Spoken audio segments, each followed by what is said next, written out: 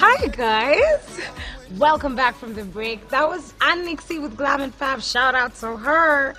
Now, for the next segment, you're going to be with me. I'm Susan Jeroge, and I'm going to be taking you through conversations with. Today, I'm so excited because we're talking about music videos, films, and censorship. Well, this week I am going to be discussing all of that and so much more with none other than Dr. Ezekiel Mutua. You guys sometimes call him a party pooper. Well, I don't know. I will be discussing it with him on KTN Life and Style's virtual conversations with. So tweet us using the hashtag KTN Life and Style, and I'm going to see you between 7 a.m. and 9 a.m. right on KTN Home. I am going to be speaking to Dr. Ezekiel Mutua. He is the CEO of the Kenya Film Classification Board. You guys all know him. If you do not know him and you're Kenyan, I don't know. You've been living under a rock or so. I don't know. Anyway, good morning, Mr. Ezekiel. How are you? Very well, Susan. Good to see you. Good to see you too. I made a mistake once. I said Mr. Ezekiel and it should be Dr. Mutua. No, when people have done a PhD, it's very serious. It takes a lot of time, though. It does, I can imagine. Actually, your first degree is in sociology and linguistics, correct? Absolutely, from Kenyatta University. Yes. Now, when you do linguistics, I'm guessing you study a language. Which language did you do? Absolutely, Kiswahili, English, and the sociology. Okay, awesome. Yes. So the conversation we're going to be having today, guys, our topic is the positive and negative effects on music censorship and film censorship in our society. But before we get there, of course, there's a lot of things that trend in you, Dr. Mutua, as somebody who trends often ever since you were the CEO of KFCB. But in line with that, there was something quite interesting that happened recently. There's a comedian, Mulamwa, who decided that he was going to quit comedy. He had experienced a lot of bullying from trolls online, and he was like, it's too much. I think it's time for me to step aside. But you had a different take on it. You actually told him to reach out to you and that you would be willing to support him and offer mentorship and even buy him a new shirt because he had burnt his comedic shirts that we all know of. What has happened with that? Have you guys been in conversation? Is he still set on quitting? Did he reach out to you? What happened there? Yeah, he did. I reached out to him and we spoke. We had a very good conversation. Unfortunately, I think the social media bullying had brought him down and he had to take a break. He was very low. I unfortunately discovered that they had also lost a baby. They were going through hard times, so we gave him time to, come back and at least relax a bit and find his bearing again. And of course, the promise stands that if once he relaxes and he has found his bearing and he wants to come back, we can relaunch him, we can get him a new shirt, we can rebrand him, and we can support him to grow again. He's been involved in a lot of drama, of course. That is a bit disturbing, and hopefully when he comes back he can put his act together and compose or make comedy that is clean, that is edifying, and the role that we want him to play is actually to be an ambassador of clean content. Hopefully we can mentor him and coach him. There is no money in dirty content really, and it doesn't last. That fame comes and goes, and a lot of comedians and artists are being drawn into these things for hype, just to create a name. But a name in its own, without money, without an income, sustainable income, is not worthy the trouble. So what we are encouraging people like Molamwa to do is you are gifted, you are talented. So why don't you use that talent to create content that is good for society, that parents can watch with their children, that touches on our values, on our culture, and things in society in a positive way.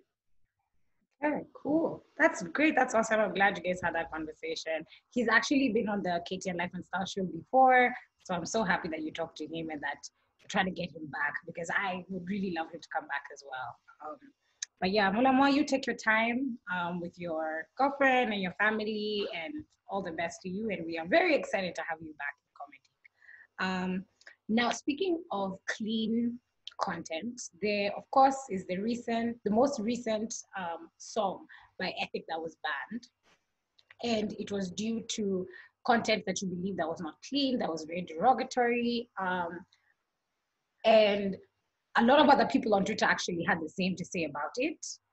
But what I wanted to ask you is, when these things happen, when a film has to be banned or when a song has to be banned, and you particularly look like, you look like the bad guy, you look like the guy who's trying to stop Gengeto on Twitter. How do you usually deal with that as a person, and how do you usually go about making those decisions at KFCB?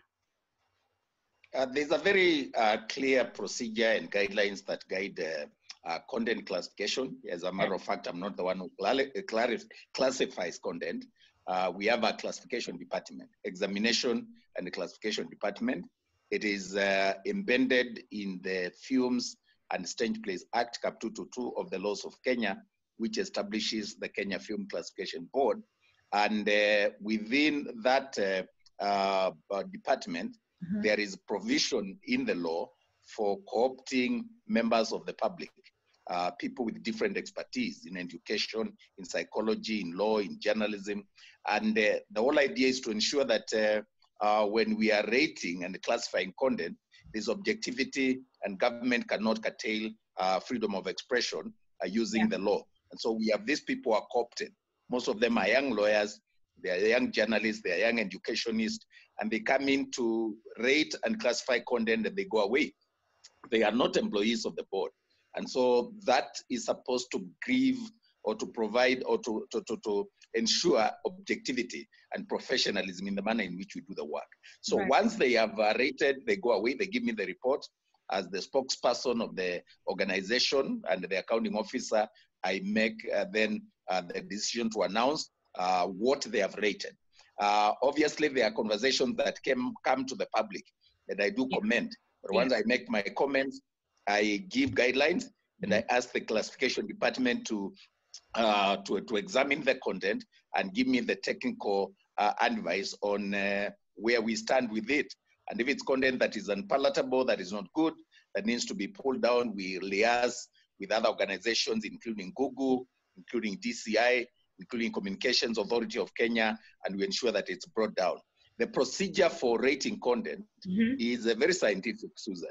It's not something that you wake up and just declare, you're using the Bible, thou shalt not show, No, it's a very scientific process where you look at the frequency and the intensity of classifiable elements in a film. And the intensity and the frequency looks at how deep, how disturbing, how frequent, for instance, are these classifiable elements to determine, therefore, the age appropriateness of the kind of content that is going to be shown. Therefore, if it has, because the classifiable elements include bad language or foul language, horror, obscenity, nudity, elements like those, and depending on the intensity and frequency, it's rated very scientifically. And depending on how frequent they appear in the chart, it's rated either general exhibition or parental guidance or not suitable for this age or the other. And it's done very scientifically. It's not something that you wake up and just declare this is not fit. It is done by professionals. It is done scientifically, and they rate, and on the scale of 1 to 5, they say either this is mild or this is, just soft. For example, let me give you a practical example. In a film, if there's violence and there's a spilling of blood, somebody is, cut and blood is gushing out, and you are seeing a pool of blood flowing, that is not good for children. A young child it's not good for a young child to see, the blood flowing from human body. But if it is just a prick and, in the fraction of seconds and it passes, it may not be a big deal. So depending on how frequent and how intense, you rate it suitable for this or not the other. If, for instance, it's about nudity or a romantic scene, for instance, and then you start moving from one scene, a boy meets a girl, then they move from one point, then they kiss, then they do this, then they move on. It's not necessary to give us those details. You can still show that kind of film without going into the details until you show what we'd consider inappropriate in terms of public viewing. So if you go deeper, then we'll rate it for adults. Yes. You know, but if it is just a scene where a boy meets a girl, nothing wrong with that. We will allow it. And so that is done very scientifically. So the decisions are scientific, they're guided by the law. Unfortunately, because I'm the spokesperson, I take the flag. A lot of people think that it's me who ban. No, it's not always like that. I do create conversations, obviously. You have to be seen to be responsive.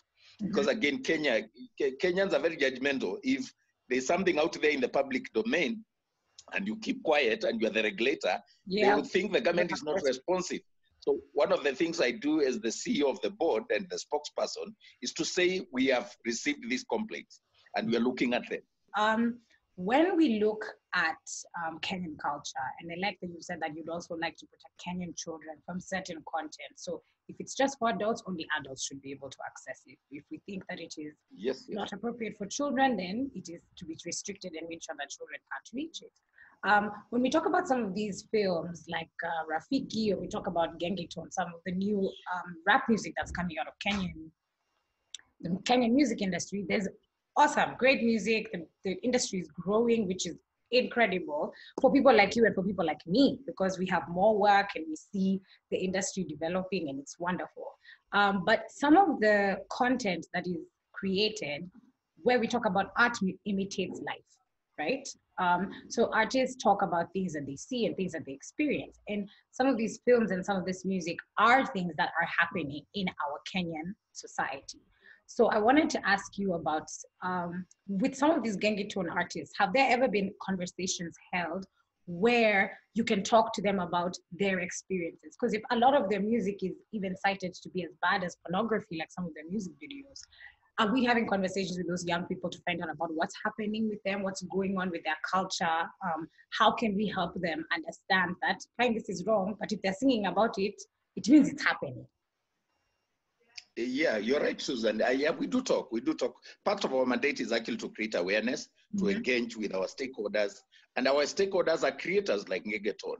They are creators like filmmakers. Yeah. So principally, we are supposed to constantly engage with them. You realize that the work of a regulator is not a very popular job. You will always be, just like they said, I talked about the traffic police, you'll be telling people, no, stop here.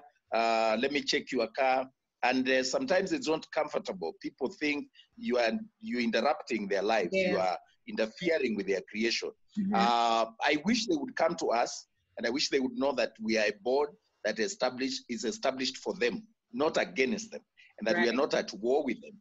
The government exists to regulate. And I always give an example of like Kenya Bureau of Standards. You can imagine, to Susan, if the water that you buy in a kiosk or soda, if there was no government that is vetting, you would have no confidence going to buy soda in a kiosk and trust that this is really soda. Left to their own devices, business people would become unscrupulous and they would put all manner of concoction in those bottles. The government exists for the public. And our role as a regulator is to the consuming public, the consumers of content. If you want to get into this business as a creator, the first thing you need to do is to read the laws that govern this sector. That's what every business person does. Even the young fellow, illiterate, who is setting up a kiosk by the roadside in Karatina or wherever to sell tea. They don't just say, oh, I'm creative, I am a young person, government needs to support me, nobody should interrupt me. By the time they start setting up that kiosk to sell tea, they know there is NEMA, they know there is Minister of Health, because you can just set up a kiosk by the roadside, sell whatever you want, and no government is vetting your operations. Same with the guy who is setting up a mechanic shop. They will obey certain rules, and by the time they think of going into that area, they read about the laws governing that area. You can't just start a mechanic, workshop outside somebody's residential building and start congaring chuma there and making noise. You will know that there's NEMA, and to reckon. I don't know why creatives don't want to obey the law, and they think they can just come into the scene, create whatever they want, and government should not talk about it. What would happen if we allowed the other sectors to do the same? What would happen if we allowed the guy who's making coffins or tables or furniture or whatever nature to set up outside a residential building and start making noise for the residents? Yeah. What would you say about government? If the government says, okay, they're also creatives, they're also talented, they're also young people, they also want to make money, there must be law and order. And if you are getting into the creative economy, please read about Films and Stage Plays Act, understand the laws governing that area. If you are creating content for adults, please indicate it's for adults. And don't let the media not show it during the watershed period. Because during the watershed period, which is 5 in the morning to 10 in the evening, that is supposed to be family time. Yeah. The content shown within that time is not supposed to have scenes or to have language that is offensive or that is not suitable for the family. So it's a collaborative effort. But yes, we are reaching out to the musicians. We have now talked to Gengeton. We've asked them to report to our office. They are in the 14 days from last week. I hope they obey the law and come to our offices, because once you break the law, I think you should be decent enough to just engage and ensure that we resolve that issue. If they do not come... Sorry, just to clarify, this is the group that sang the latest band song, the Soko song that was sung by Epic Entertainment. Yes, we asked Google to take it down, and they did, but the offense was still committed, and we cannot allow them to operate like they are above the law. Once you break the law, like I've said, if you're driving your car and it's not roadworthy, and the police, the traffic police pulls you aside, they find you have no insurance cover, they will charge you. So don't start saying, oh, now I bought insurance. You are driving a car, you are endangering people's lives, and you didn't have an insurance. They never submitted this music for examination and classification in line with the law. So we want to engage with them, and hopefully in future they will change. Our desire is to see them reform and do content that is appropriate, because they are talented. That is not, there's no denying that. But there's a challenge about, there's a problem about the kind of content they are creating. Okay. Now, Dr. Mutua, you are also a father, as well as all of these other things that you do. So I have to ask, how has it been working from home and socially distancing for you and your family? Has there been any unique experiences that you've had at home that you otherwise wouldn't have had? No, it has been amazing for us. I had a conversation with my youngest son yesterday, who is in Light Academy. And I was asking him, how are you faring? How are you doing these things? And I was so impressed, because he told me, that I don't watch a lot of stuff. I don't want to stress myself about when schools will open or things that I have no control about. So I was so happy to see that he's managing himself in terms of the content he consumes. All of us on technology. My other son is in the university. All of us are doing their own things in our different rooms. The mother is right now, as we speak, conducting our own meetings, in another room. And it has been really wonderful. In fact, for us, it's a blessing in disguise. We've never had the time that we have. I've been married for 23 years, and this is the best time of our lives. Oh, that's so nice. We've never been together like this. Just the exigencies of work and life could not allow us to have as much time together, to share a meal together, to be able to interact and see each other so much. For us, I say it's a blessing in disguise, and we are enjoying it. Oh, that's awesome. That's so great to hear. I think people need a lot more positive affirmations at this time, because I'm just like your younger son. At one point, it was too much. I just was like, you know what? I'm going to keep up with how the numbers are moving for coronavirus. I will keep up on Twitter and watch, but I'm not going to read, all the articles that are being shared on WhatsApp all the time. It got to a point where it was too much for me, because I was getting so sad. And then I was just sitting in that sadness, and we still have to move on, and there's still a lot we can do from home.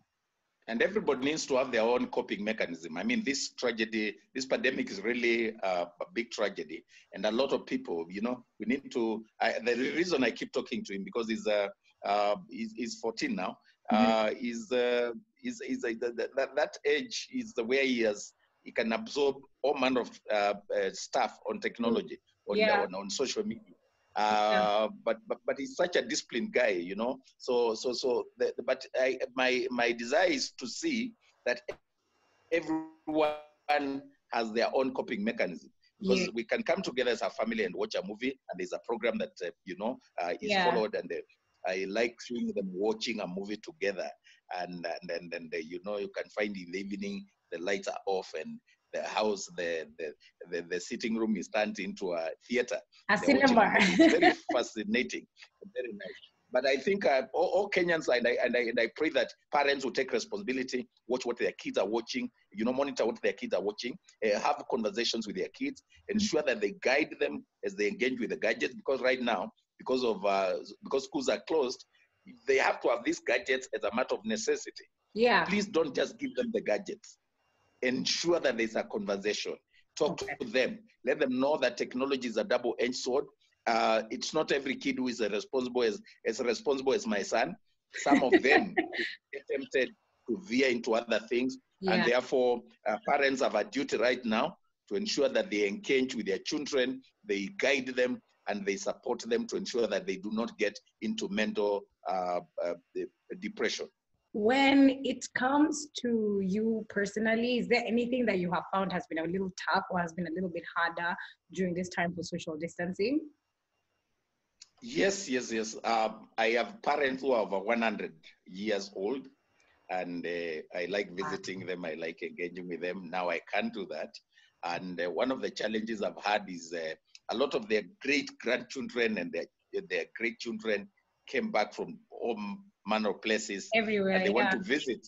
They want to visit the homestead, and have to keep telling the caretaker to not allow them. And you can imagine how bad it is, how it feels when you're blocking relatives from accessing their own parents and grandparents. But I need to tell them, listen to what the ministry is announcing, what the government is saying, that if you are coming from outside, you can bring, and these are old people, they're more susceptible to the infections. So my greater challenge has been managing that situation, taking care of my old parents, and blocking even relatives. The younger, everyone else from going in. Yeah, they're coming innocently. They don't mean any harm, but you see. Okay, because Gengeton is just a genre of music. It's just like jazz or hip hop, so they can be dirty or clean. Do you, Dr. Mutua, yourself have a favorite Gengeton artist? Unfortunately, no. I think the way they came up, and then there was that we had to fight. I had to block my ears from some of them even create music mentioning my family and so on. Sometimes I think, yeah. You never heard about one that says nasikia mtoto wako anapenda Gengeton and stuff like that, and they're looking for attention. I've no time for those kind of people. So ideally, no, I don't have any favorite Gengeton, and I don't intend to. It's a genre, like you said, but there are things that you just got to make up your mind what kind of content you want to consume. I wouldn't recommend it even for my children. Okay. Do you have a favorite Kenyan artist right now that you're really enjoying their music? I love gospel, of course. Mercy Masika is my favorite. She was launching last night, and I was all in. I love Nyashiski's music. Yeah, it's awesome. I love South Soul. I mean, I support musicians, and obviously the veteran comedian Churchill, and the father of comedy in this country, and others who are doing a great job. I work with all of them, and I do support them. But in terms of comedy and the clean content, Mchungaji and Mtumishi are my all-time favorites. We picked them 3 years ago when I joined KFCB. I was very new at KFCB. We picked them. We've been working with them. They've never let us down. Those guys are good. They are hilarious. They do clean comedy, and you don't stand a chance of finding something offensive with them. And so we are supporting them in the best way we can. And now we have reached a point where we want to launch them, not just supporting them, but for them to be able to support others and become like Churchill, be able to nurture their own other people in clean content. Yes. So those are my favorite. Yeah. Okay. Well, now our time is up, unfortunately, for our conversation. But I've had an awesome time speaking with you, especially as a veteran journalist. I was very nervous last night. I was like, I'm talking to Dr. Mutua tomorrow. But it's been a great conversation. Thank you so much. Before you go, would you like to give people your social media handles and let them know where they can reach you? Absolutely. I am on Facebook as Ezekiel Mutua. Mm-hmm. I have another fan page, Dr. Ezekiel Mutua, MBS, and on Twitter at Ezekiel Mutua. Awesome. Well, thank you so much. Instagram the same, at Ezekiel Mutua. Great. Well then, thank you so much, Dr. Ezekiel Mutua, for joining us on KTN Life and Styles Virtual. Guys, thank you for joining in on the conversation. You have heard his Twitter handles. Keep tweeting us using the hashtag KTN Life and Style. He responds to a lot of tweets. So if you do have any questions, be sure to be appropriate. But Dr. Ezekiel Mutua is very open and he'll be willing to talk to you guys. Thank you so much, Daktari. Have a great, great day. It was a pleasure, Susan. Thank you very much. Bye. All right, well, that was it. I am Susan Jeroge. You guys can reach me on my social medias on Surah Common, Surah_Common on Instagram. If you type in Surah Common on Twitter and Facebook as well, you should be able to find me. That was a very interesting conversation. He occasionally can be controversial on Twitter, according to what the board chooses to ban or how the board chooses to classify films and music videos. It's been a great conversation. If you have more questions, don't hesitate. Like I have said, tweet us using the hashtag KTN Life and Style. Otherwise, KTN Life and Style Virtual continues. It is Jamal coming up next with fun music and TikTok videos. It is goodbye from me, Susan Jerome. Ciao.